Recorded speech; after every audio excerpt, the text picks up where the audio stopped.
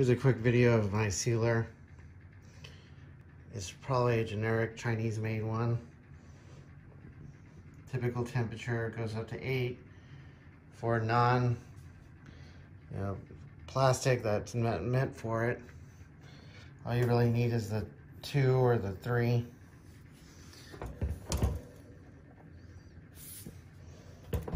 It's 16 inches long, but they make them 12, 8, whatever.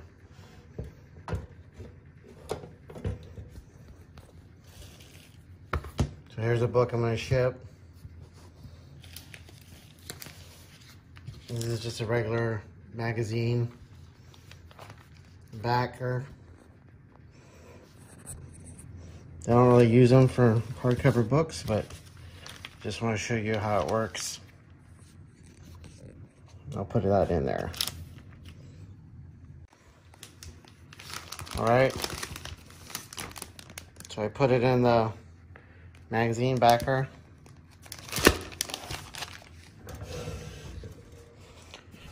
Put it on like 2.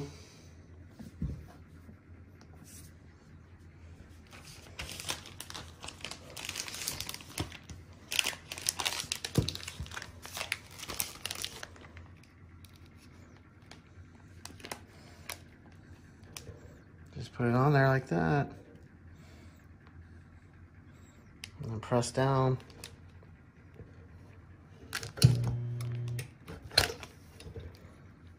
That's what it looks like.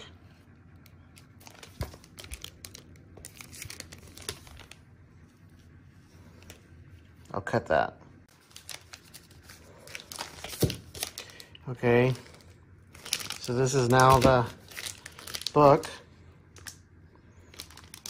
sealed. So this is just normal, reused bubble wrap that I put in a little roll just so it'd be easier.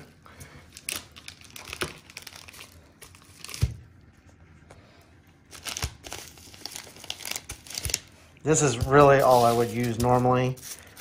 The magazine cover I just did to show how it works.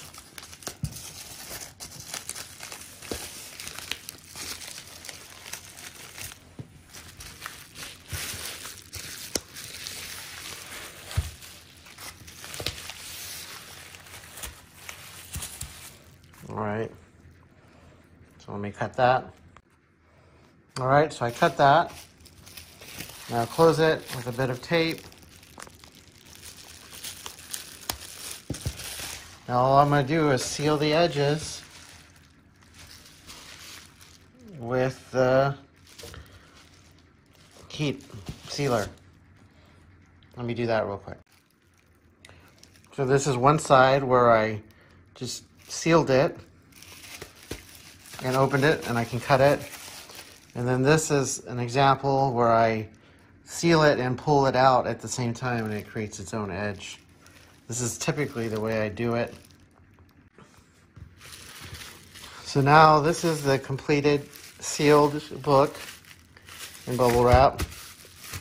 And normally I wouldn't go to this extreme, but for this book I'm gonna mail out in an old milk bag. So I'm going to basically turn this inside out.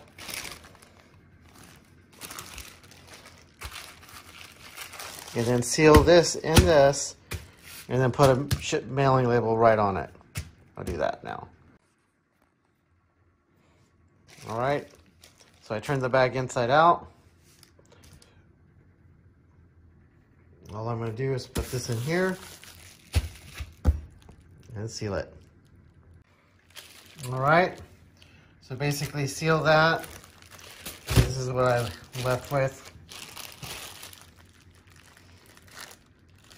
Now, normally I wouldn't use a milk bag. I would use that for the trash because I got plenty of other bags. And but I will really use like red bags or blue bags from bookstores. And that's it.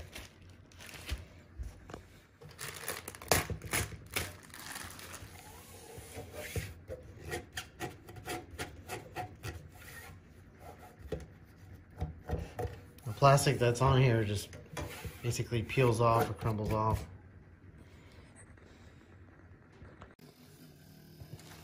And this is it, the final product, all using the sealer. I'm mailing it like this.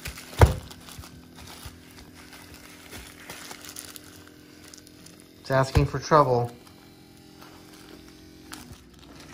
but I don't care.